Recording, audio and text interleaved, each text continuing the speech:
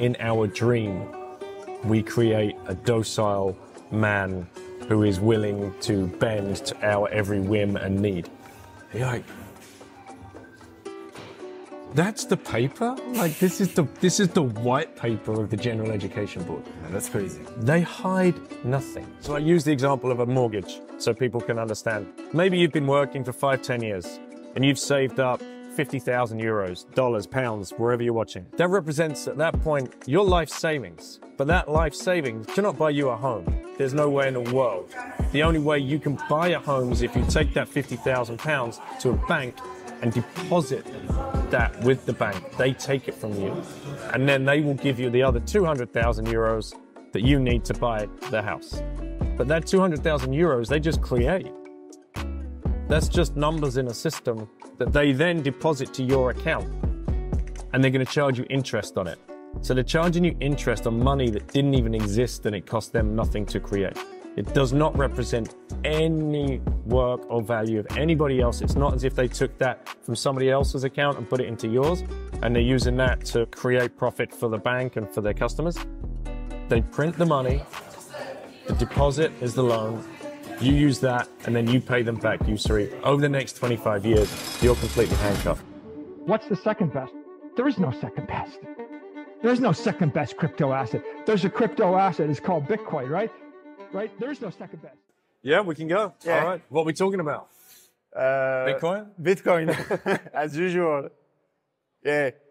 I wanted to, because the last time we didn't have time to talk about this, like your article that you did on Consensus Network, Yeah. about usury and how it affects the world and how it was spotted by religious and how they write about it, how they feel about it. And I wanted to have your look on it. Yeah. And also maybe explain to the audience what is usury, Yeah. how does it works today, Yeah. and the evolution. Yeah, absolutely. And I would say for anybody watching this that wants to learn more about it, the Fiat Standard by Seyfedin is a really good book to like take you through.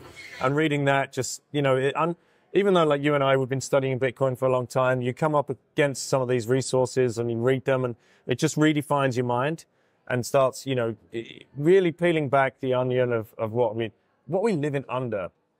And it was that book, and then specifically another book, and a shout out to a friend of mine, Sir Badminton of Bitcoin at Hodler Than Thou. We have a penchant for like lesser read books, and he found this one called Red Symphony, and he's like, Dan, you got to read this book. And in fact, it's not a book in the strictest sense. It's a transcript of a conversation that took place in 1938 between Stalin. We're in his building now. Like, that's weird. We're talking about this weird. So Stalin's top NKVD agent was interrogating the Russian ambassador to France. And they had the conversation in French. And they had a doctor there that was working under duress for the NKVD because he was a specialist in biochemical manipulation. And he had been party to a lot of other torture sessions where he'd given people lots of different drugs and chemicals to get them in a state of like extracting as much information out of them as they possibly could for Stalin to try and this all led to the show trials where a lot of people were publicly hanged and shamed and killed for, you know, resisting against like the regime. So they had this guy, Rakovsky, and he was being interviewed, and Landowski, the doctor, the interview all took place in French. They could all speak French perfectly. And when you read the book, you'll understand the level of intellect as well that we're talking about, because the language, when I was reading it, you know, translated into English, you can tell that the three people having this conversation are of a level of intellect, you know, very, very high intellect. And the doctor had to translate the conversation that was recorded for Stalin into Russian so Stalin could read the information for himself. He kept copies himself, and these copies were found on his dead body a decade or so later. Because it wasn't allowed. It wasn't supposed to become public. No. It was not supposed to become public at all. It was for the NKVD agent's eyes and Stalin's eyes only. And in the event of, after his death and the liberation of a lot of the camps and the gulags and whatever else in Russia, a Spanish soldier found the body of this particular doctor and found all these papers and took the papers and got them back to Spain where an expert had them translated. Voila, we have this information. It's the most crucial information I think a lot of Bitcoiners are missing. Well, public in general are missing because like it's incredible. And he talks about usury in particular. He's like, and he looks at all of the religions, like every single religion, you know, has a very dim view on the practice of usury. And so what is usury? Usury is is making money out of money, i.e. charging high interest rates or unfair interest rates on money loaned to people in need. And, you know, it's in the Bible, it's in all of the scriptures, it's in the Quran. This is why we have Sharia law or haram. You know, you're not allowed to make money from money. Even Buddha has a quote talking about this as well. And so I talk about this in the piece. And when you realize how illegal that is, how immoral that is, how wrong that is, and you compare that to modern day, what we live under right now, this fiat system, where usury is being applied to all of us, whether you've ever applied for a home loan, an extension on your house loan, a holiday loan, a car loan, you want to buy some new appliances for your house, you get that on finance. All of this stuff is pure usury because the money that is being given to you in the first place has been counterfeited by the banks. It's been legally counterfeited. So if an individual goes to a bank, says, I need a loan. So I use the example of a mortgage so people can understand. Maybe you've been working for 5-10 years and you've saved up 50,000 euros, dollars, pounds, wherever you're watching. That represents at that point your life savings. But that life savings cannot buy you a home. There's no way in the world. The only way you can buy a home is if you take that 50,000 pounds to a bank and deposit that with the bank. They take it from you.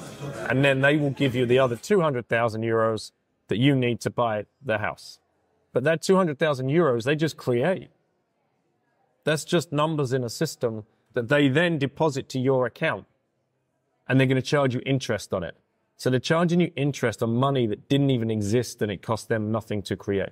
It does not represent any work or value of anybody else. It's not as if they took that from somebody else's account and put it into yours. And they're using that to, you know, create profit for the bank and for their customers. They print the money. The deposit is the loan. You use that, and then you pay them back usury. Over the next 25 years, you're completely handcuffed. Not only that, your 50,000 euros that you used the deposit, that's gone. That's wiped off the table, completely gone. You're starting again from zero. And you believe, this is the trick of it, you believe then that the house is yours. The real estate is yours, where it is not, because you are paying this usurious amount back to the bank over the next 25 years, whatever it is, 30 years. And it's highly illegal. And there was a case in the US where it's called the Credit River case, if I'm not mistaken. And I think it was in the state of Minneapolis or Minnesota, where the bank foreclosed on a customer and said, you got to give us the house back because you're not paying us your mortgage. He was a lawyer, this guy, and he basically defended himself saying, well, in fact, it was criminal, the money that you used and counterfeited to help to deposit into my bank account didn't exist in the first place. Therefore, what you're doing is usurious. That is illegal. He won the case until they appealed. And then all of a sudden, the judge that ruled in favor of the guy that won the case had a boating accident all by himself one day on a fishing trip. Like, you can't make this stuff up. And there are books about that specific case as well. So yeah, that's what usury is. Charging unfair, exorbitant amounts on money lent to other people. Okay. And this is the world in which we live today.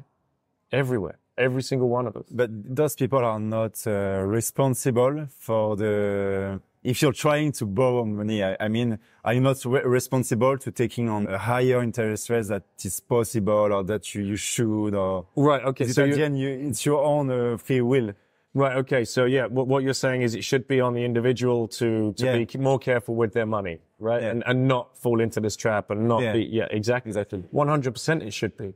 But unfortunately, the world in which we live today, people's education of this is just zero. Okay. A lot of people never heard the word usury before.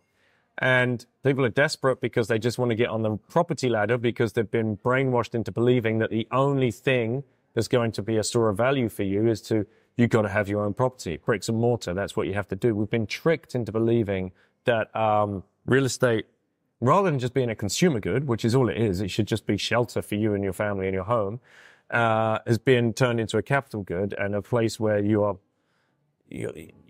tricked in believing like this is going to go up in value forever.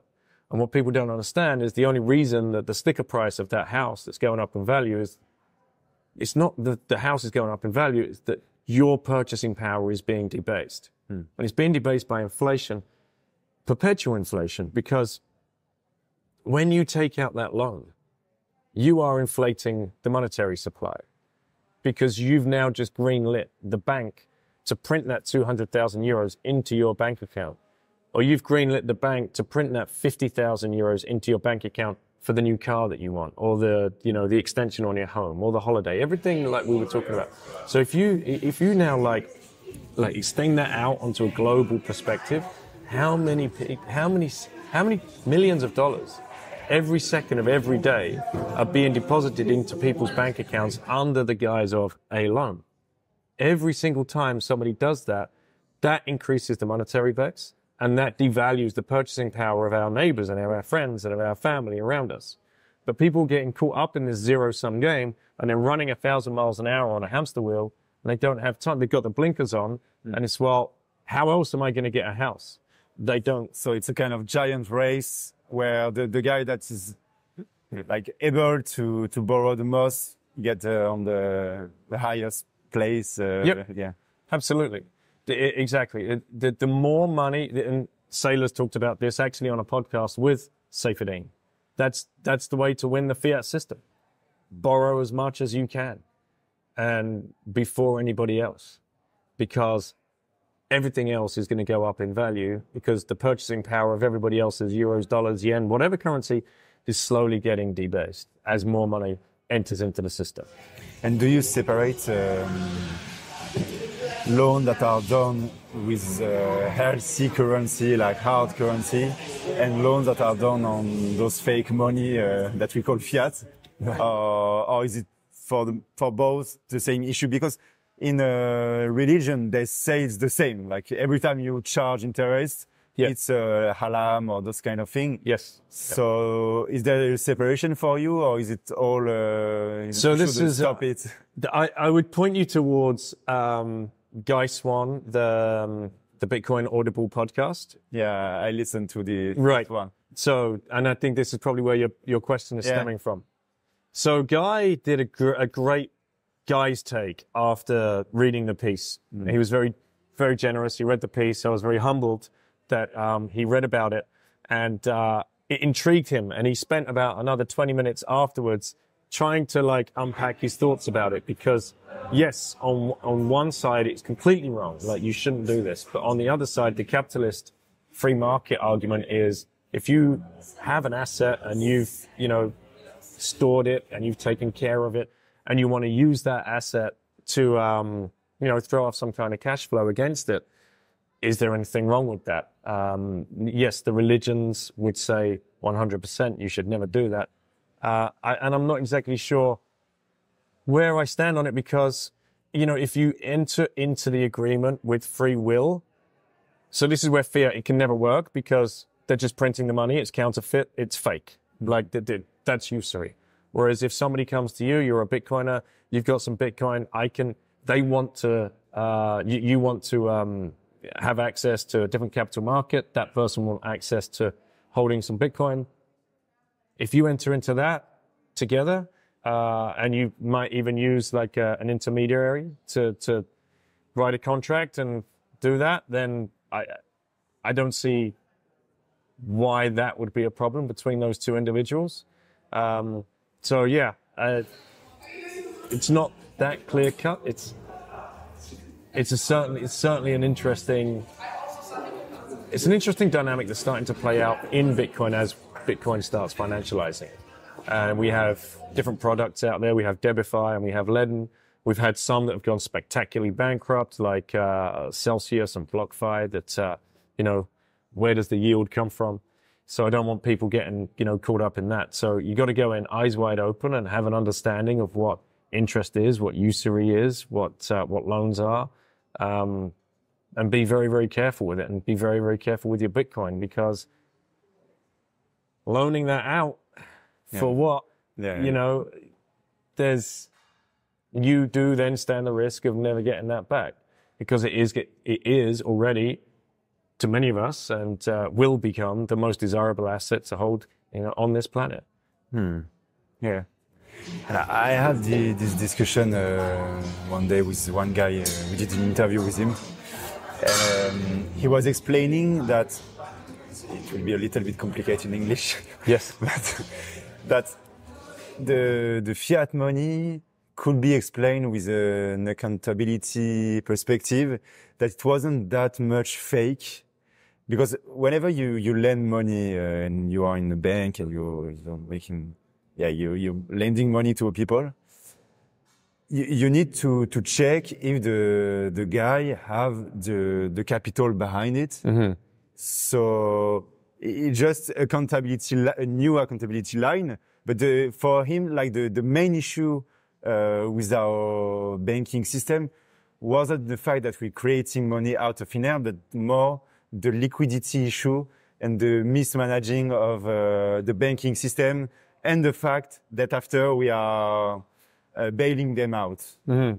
Yeah, but that originally it was more a case against the full reserve system, because there is many Bitcoiners now that are pro 100% reserve for the bank, and he was saying that it doesn't make really sense, because if we keep into the equation the fact that we are looking at the collateral of the people that are borrowing, in fact, the bank have the money behind it.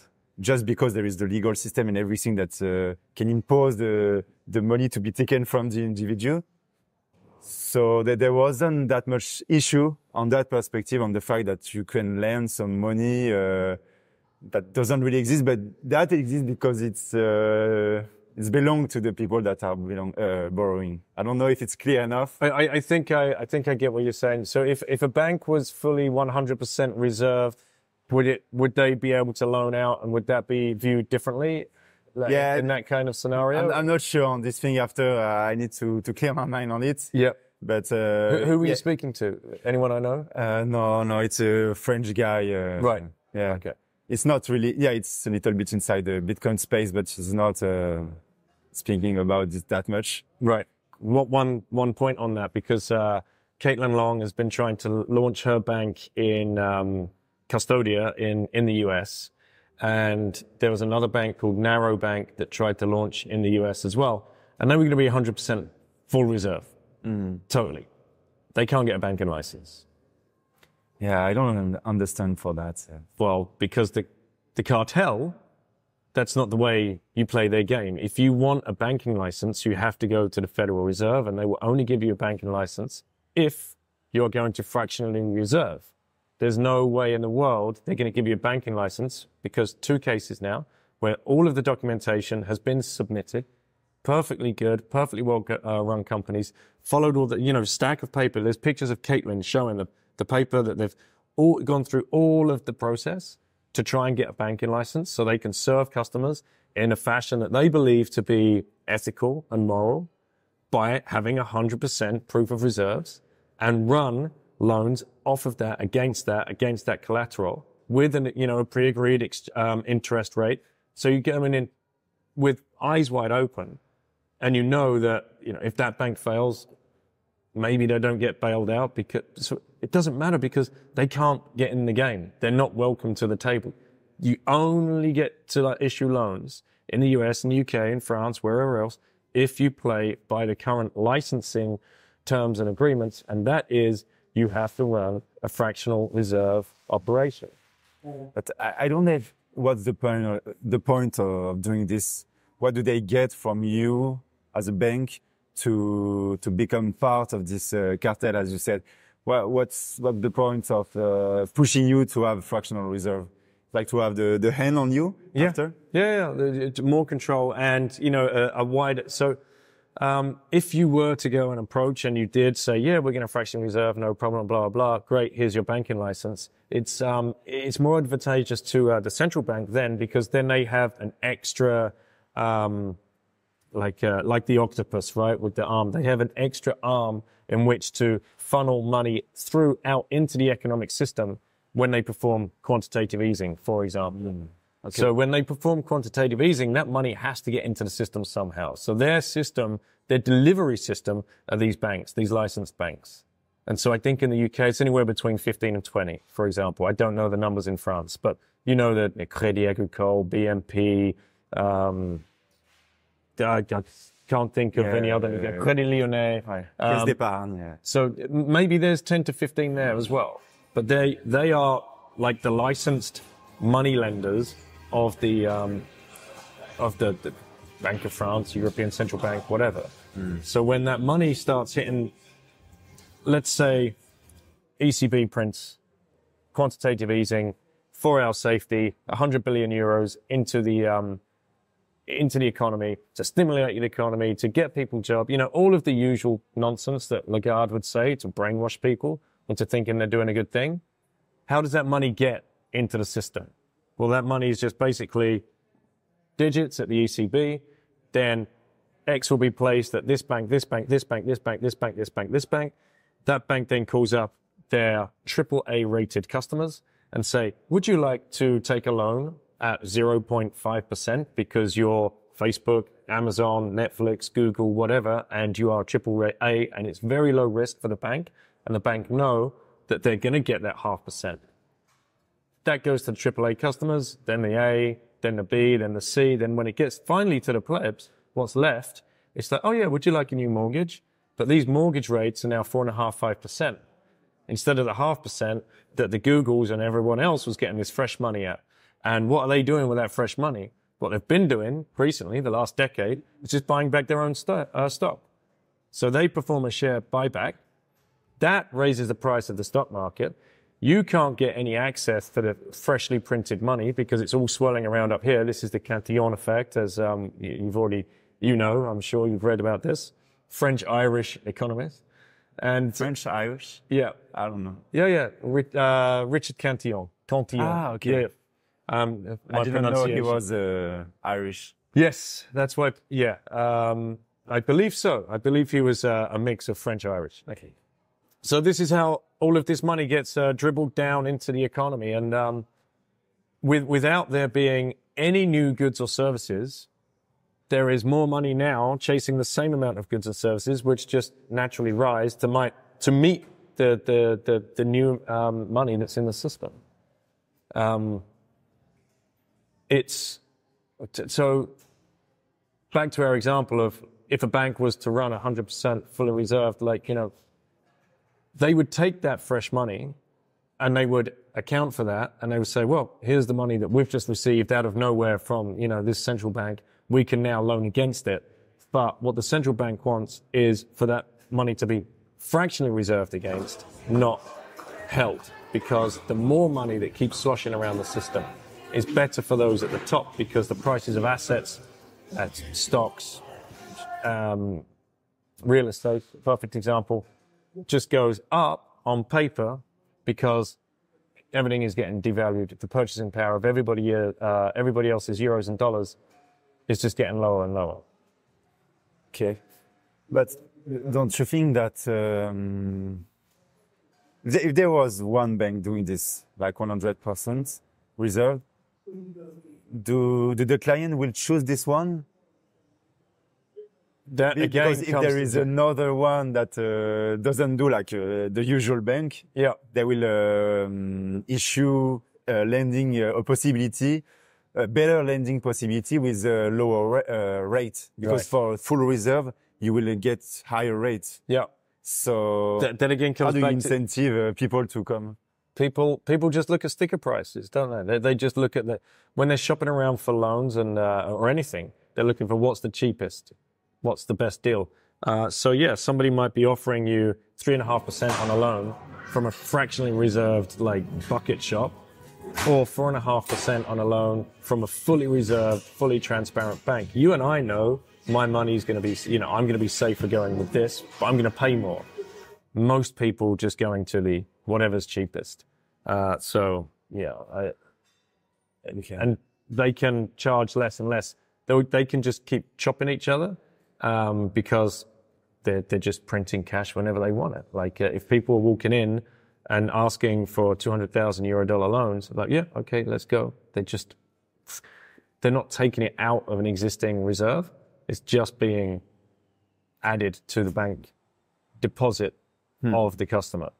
So I don't see the risk for the Federal Reserve or the SEC. I don't know which entity deliver the authorization, but to let a bank to do full reserve, when for me the incentive are not there for the customer to go to a full reserve. Especially when everything run on this standard and that we know that there will be bailout, there is no risk, just the inflation. Yeah. I don't know, man. I don't know why they won't license fully reserved because, what is the risk for them? Like, why would they not allow that game at the table? Probably, I don't know. I don't know. Yeah. Okay. I can't get inside a psychopath's head. There is many subjects. Are you on something new today? Like, do you have some obsession that you want to share? It's always there's always too many. There's always obsessions when you start going down the Bitcoin rabbit hole. There are, we've talked about homeschooling before, unschooling, getting out of that system, looking very closely at the education system and how that was formed and why it was formed. A lot of people are aware of like the way the Federal Reserve was formed. There was a secret meeting in 1910 on Jekyll Island.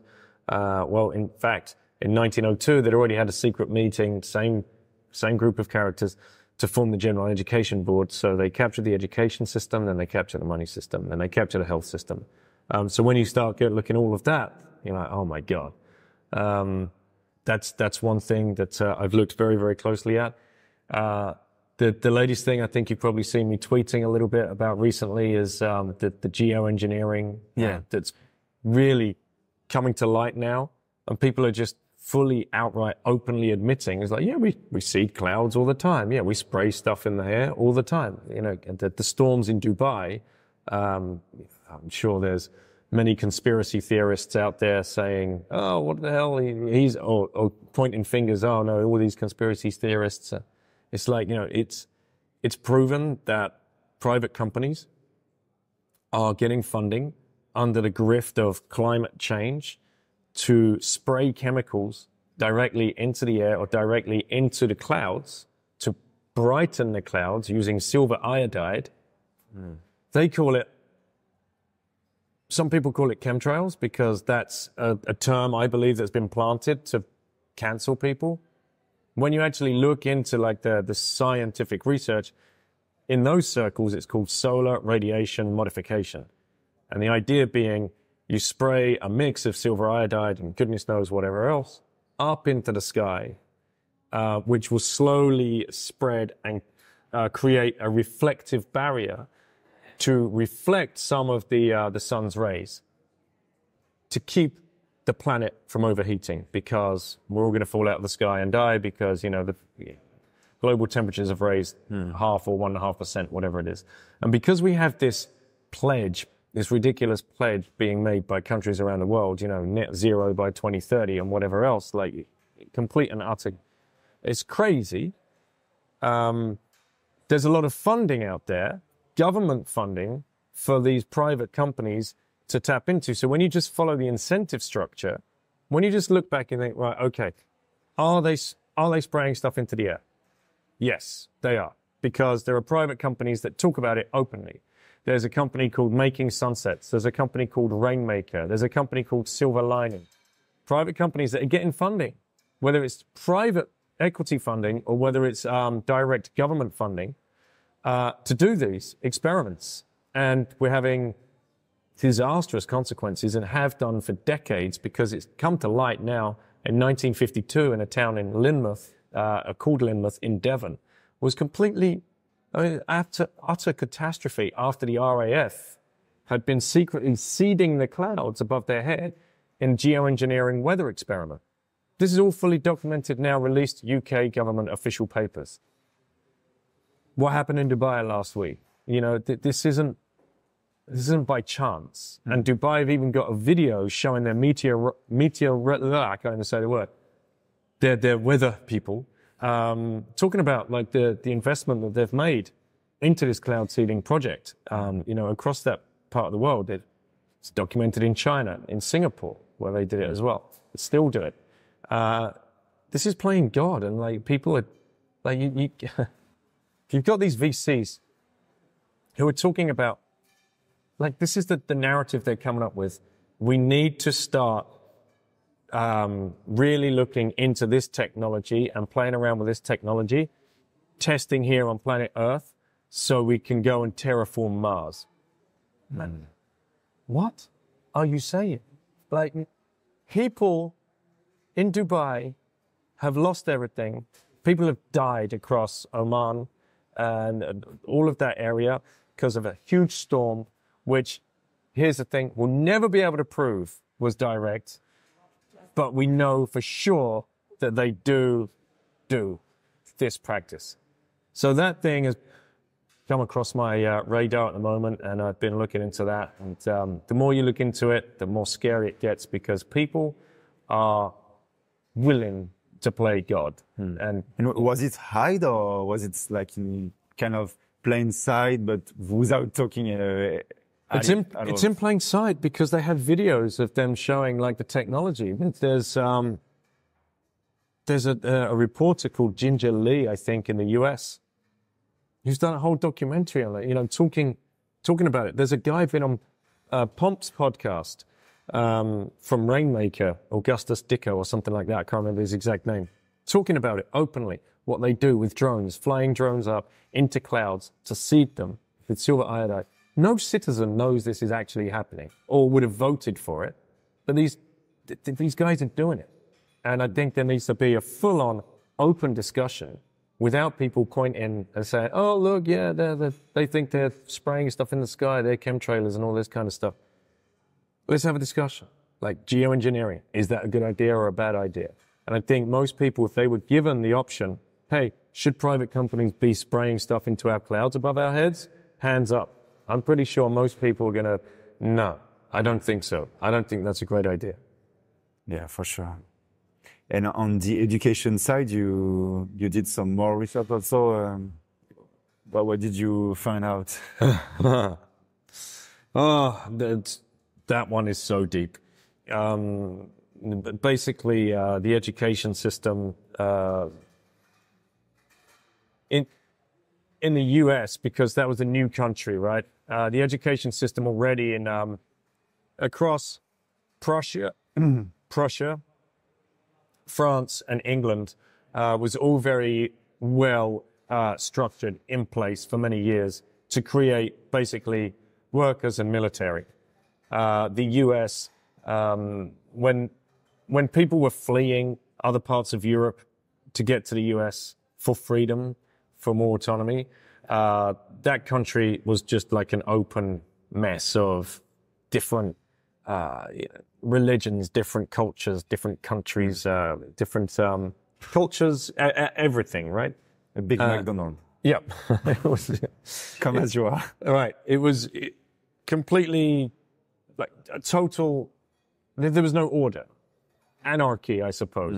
But that's a great breeding ground for people who have these sociopathic tendencies to try and capture that and like, how do we control this and bring this to order, and what's our idea of order and what's our dream of order. And that's when you start looking into the General Education Board and how they came to be, and characters such as Horace Mann, who went across to Prussia to study that system in the late 1800s and come back and started pushing this idea of this is how we get control, this is what we need to do, this is how we bring order, this is how we bring how we create a more docile, easier to control society. And yeah, that's what the education system was actually put in place to do. It was never about our education. And it was funded by J.D. Rockefeller in a secret meeting in 1902. And the General Education Board was, that's when it first came to be. He put in charge of that was a guy called Frederick T. Gates. Is there any documents, books that we can look at? In fact, the quickest way to do it is just go to the General Education Board Wikipedia page. It's crazy how also when I do research, I just saw it's on Wikipedia. Yep. Everything is like free to be seen, and like nobody look at it. And nobody look at it. And from that, you can go straight to their own landing page. And it's very interesting to go, or you can just go find their official papers, which are even listed on the Wikipedia page or their actual website. It's called the School of Tomorrow, and it outlines the philosophy of the General Education Board, which was written by Gates. No relation to Bill. From these Gates. No, not that I found yet. And the philosophy is shocking. You just have to read the first few sentences of their philosophy, of their mission statement of what the General Education Board is for.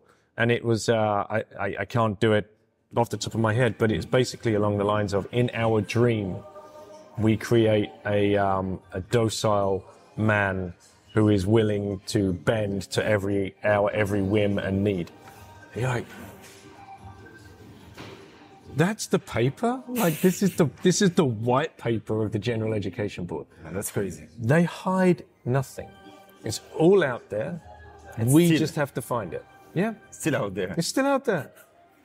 You're one click away. You're one click away from finding the General Education. All you have to do, General Education Board, Wikipedia, scroll halfway down the page to the history or philosophy, and you're like, okay, I'm up to speed.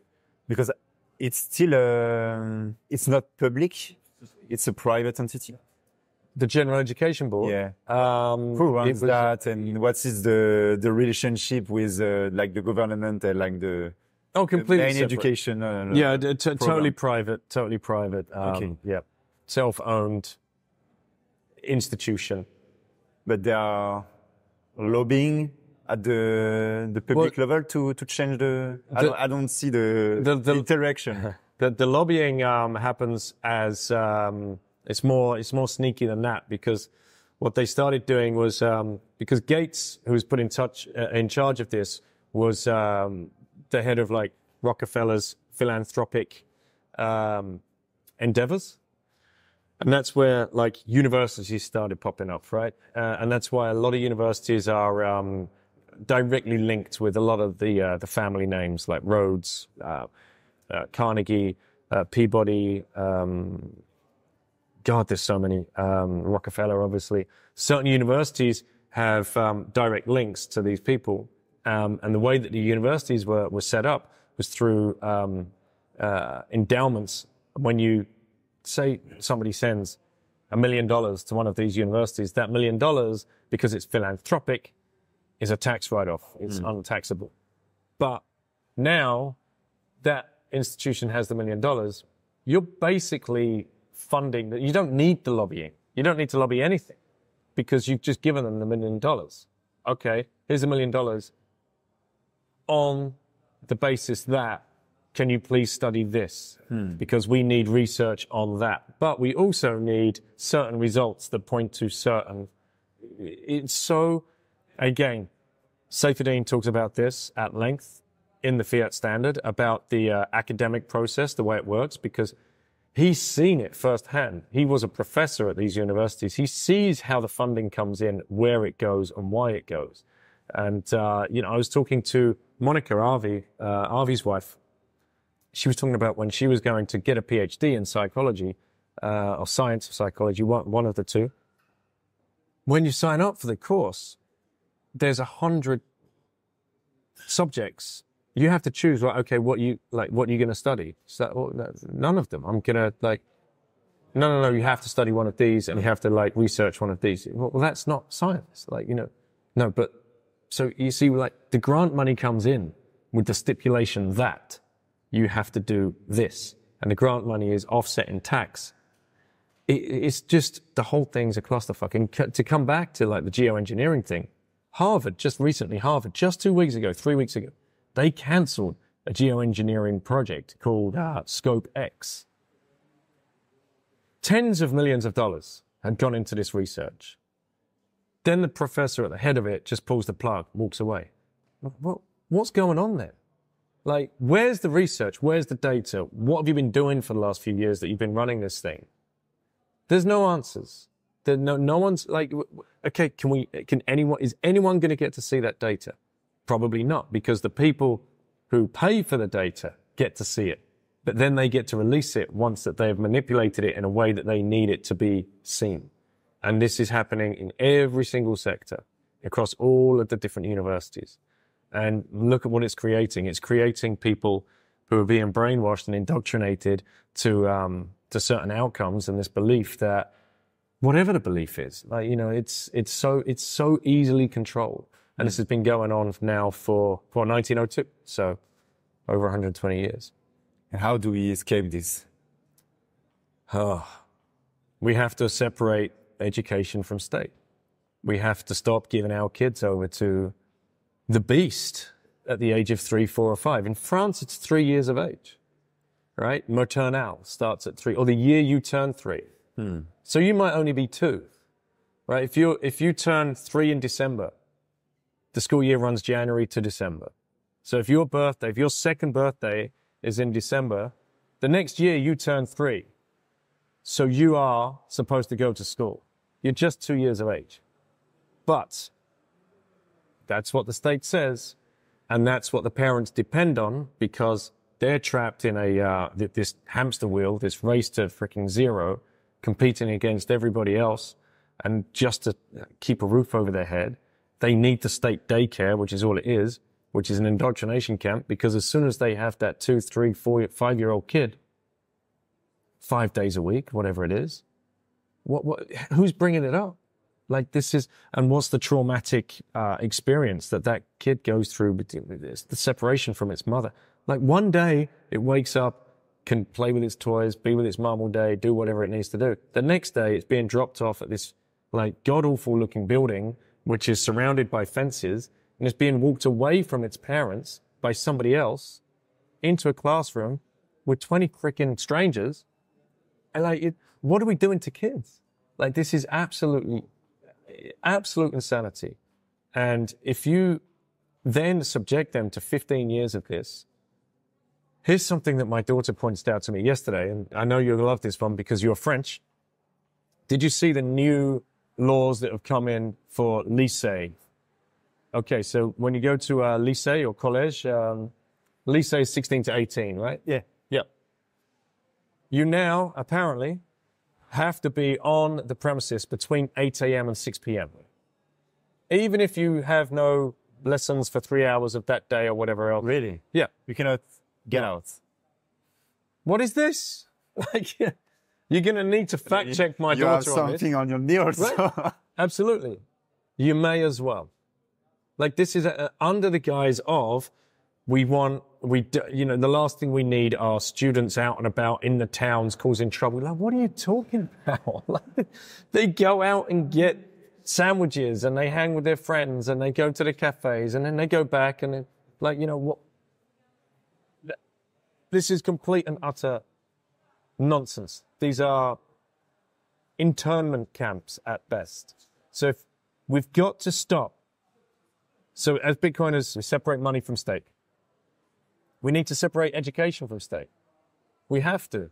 So my hope is that Bitcoiners, young Bitcoiners that are starting families, are going to look very closely at that day when it comes, do I actually want to walk my child to one of these institutions and hand them over to this, I'm sure, very nice looking teacher's assistant who's been trained, who's been trained to walk that child across, even if they're crying.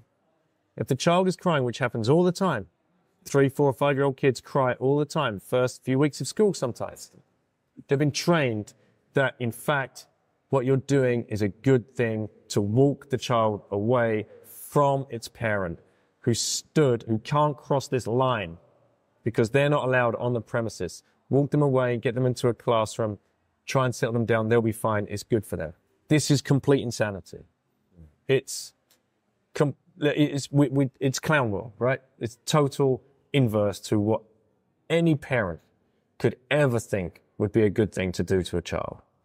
Now, how do you do that? Because today it seems that to homeschool, you need to have a crazy salary or have some reserve. Yeah. Also, it seems like when I speak with my friends, and mostly girls, they don't want to do that. Right. Like they want to be free. They want to not be like enslaved by their husband or those kind of things. And how do you manage to sell this view to people?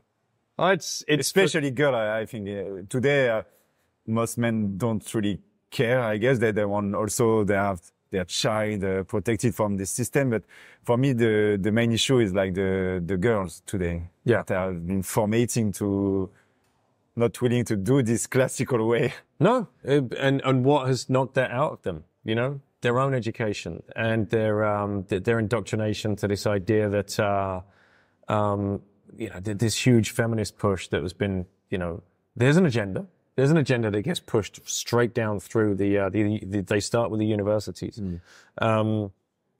So I'm interested, I wonder, the girls that you've had this conversation with, have they had kids yet or they haven't had kids yet?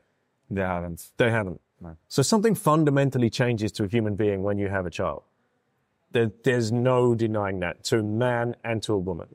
And when that happens, it's indescribable. You can't, I could not describe to you the change goes mentally, physiologically, the first time that, the whole process just blows your mind, you know, like the 9 months of, you know, that baby growing inside another human being, like this is just absolutely nuts. And then when it's actually here and it's there and it's like your responsibility, like the connection you feel is like nothing else. So it's very difficult to explain and it's obviously even bigger with a mother. It's very difficult to explain to a woman that's not been through that process how she's going to feel afterwards. And I just hope that when the time comes and when they've felt that love, and when they've felt that connection, when it comes to 2 or 3 years of age and they're expected, not just by the state, but by the social construct around them, that they go and just walk them straight to the front of the gates, and the career that they've built up, this fancy fiat career that they might have built up, this sunk cost fallacy that they're hanging on to, you know, they've been promised the promotion and all of this. You know, there's so much psychological baggage that comes with all of that. And I you know, urge people to think deeply about when those days come. Like, really listen to your heart, really listen to your gut. And I guarantee you most people will see that it's, you know, a mother and a baby to be together is the most natural thing on this planet. We're the only species that, like, can spend this long without offspring. And yet we're farming that out to a state institution, to people, well-intentioned people. Teachers are well-intentioned people, but you have to remember that a 45-year-old teacher has been in the system for 40 years. They've been completely conditioned. And the feeling of separation is never repaired in the subconscious of the child. So yeah, that's what,